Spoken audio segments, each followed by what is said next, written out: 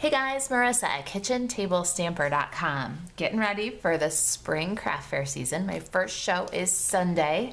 If you live in the Chicago area and you've got interest in craft fairs or Stampin' Up, taking classes, you want to know where I'm going to be this spring, check out KitchenTableStamper.com. Follow the link below the video to the blog and you can see what's cooking at the Kitchen Table Stamper in-person events. All right, so this little dude is a soda bottle lip balm box, and I've done something similar to this. I'll link it up in the blog so you can see, but I found these soda flavor lip smackers and got a good price for them, so I thought soda bottles, they go all year round, especially for spring shows. So we're making this Coca-Cola version today, and let me show you, because I found some other lip balm flavors, a couple other cute little designs similar. Here's strawberry Fanta, Sprite, here's cherry Coke, I found some orange crush, and here is grape Fanta. All right, so those are some fun little inspiration ideas. I'll get a picture of those. But we're gonna do the Coca-Cola one today. And the supplies that you need to make this project include the Bubble Over stamp set. This is available in the 2018-2019 Stampin' Up catalog. Bottles and Bubbles framelits dies. Those are also available in the current 2018-2019 catalog. The stampin' pads for this project, Real Red and Memento Tuxedo Black. I've got a Stampin' Up 2x8" cellophane bag. My consumable materials, 3/4" circle punch, don't forget that. My consumable materials include a Real Red piece. This is 3 by 3¼ This is for the base of your box. This measurement has to be right. The rest you can use up scraps for. I've got a 2x2 Whisper White, 1½ by 1¼ silver foil. This is the Designer Series paper from the Regal 6x6 Designer Series paper. It's about 2 by 2¾ And then I pulled out scraps for cutting my bottles, 1½ by 4 or 3 by 4. To cut 2 bottles is what you need. This is Real Red, and so is my box. Let's see here. I think that's all the supplies that we need. Let's get started. I'm gonna do a little bit of stamping, and then we'll get the Simply Scored. So the Bubble Over stamp set is photopolymer. I'm gonna grab my Stampin' Pierce mat and Whisper White. Here we've got Tuxedo Black and Real Red.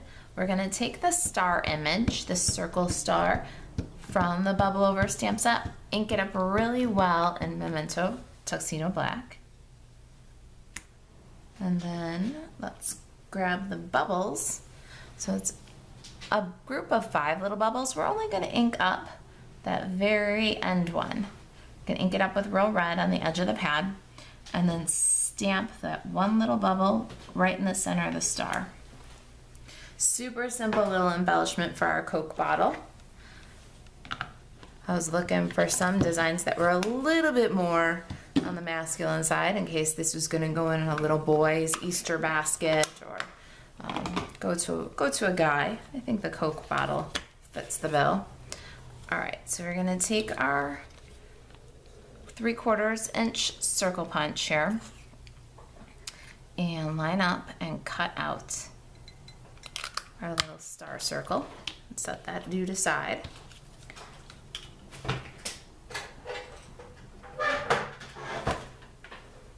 Now I've got my Simply Scored tool, and we're going to put our 3 by 3¾ box into the tool with the 3" side, and we're going to score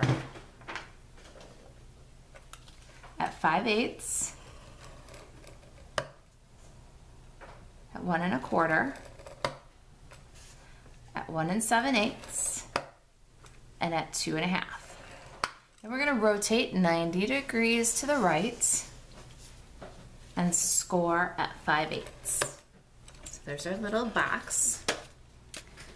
Okay, so first we're going to cut out this smallest tab entirely, and I like to cut it out with a little bit of a angle, and then we're gonna cut the glue tab at an angle. So this shortest piece and that tiniest little rectangle at the end. Then we'll just simply cut out the little score lines from the bottom up into that intersecting score. Get to that intersecting score, stop. There it is. There's our little box. Let's put some tear and tape adhesive on the glue tab.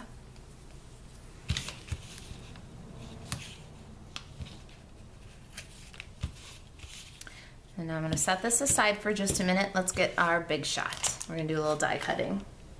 Okay, we got the big shot all set up for die cutting. It's got the standard platform and the thin die adapter. I'm gonna put a cutting pad down.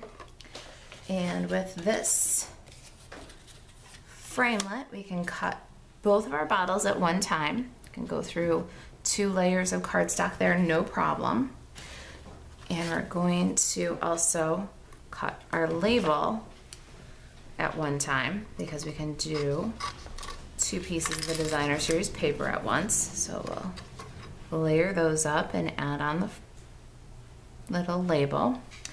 And then last, we've got our silver bits. We're gonna cut the bottle top and the little cap all at one time. So all the die cutting for this project goes through the machine in one pass, which is really nice for a craft fair project. All right, so really nice, one bottle, one pass through the machine. All right, there's our 6 pieces. Now, let's get this thing assembled. Here's our sample, bring it back in, our little lip smacker. So let's peel the release tape here on the bottle, and we're gonna bring this around and make a box.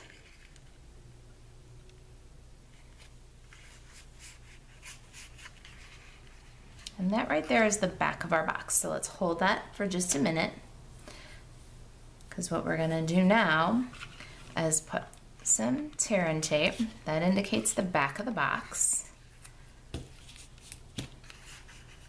And when we fold up the box, we want the front to go to the back to make it look as finished as possible from the front of the bag. So we're gonna put the back and then the sides, and then hold there for just a second, and we're gonna grab a little tear and tape.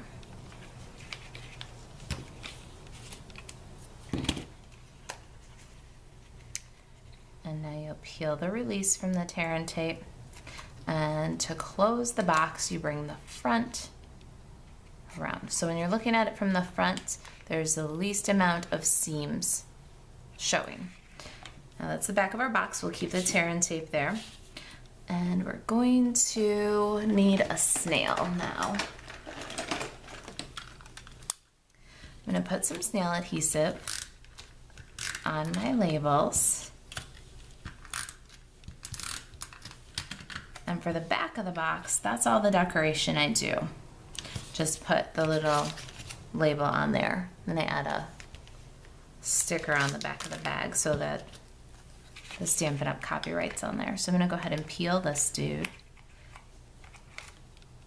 and add the bottle so that the bottom of the bottle is flush with the bottom of the box. I wanna make sure that our little dudes stand, because they do. Not in the bag though, unfortunately. But the bag keeps them protected. They do stand. See that? All right, we can pop our little lip balm in there now. And that's the back. Now let's work on the front of this. We're gonna add the label just like we did for the back of the bottle.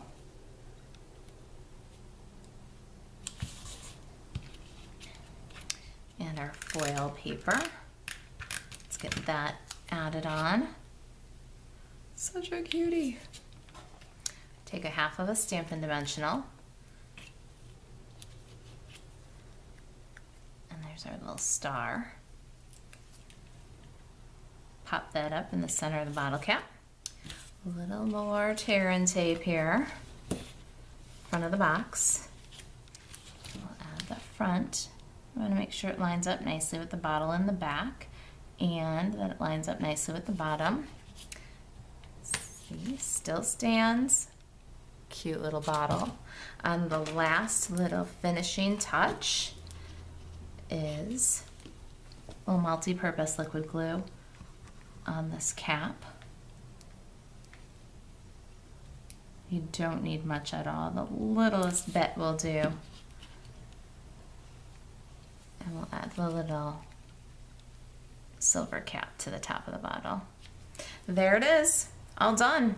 I bag it up in the little 2x8 Stampin' Up bag. I trim down the top just a little bit, tie it up with some twine, and away to the craft fairs we go. All right, that's it. If you've got any questions about this project, about Stampin' Up, if there's anything I can do to help you stay crafty, you can email me, Marisa at kitchentablestamper.com. And if I can help you with a Stampin' Up order, you can buzz over to marisaalvarez.stampinup.net, where you can shop Stampin' Up 24/7. All right, guys, thanks for watching.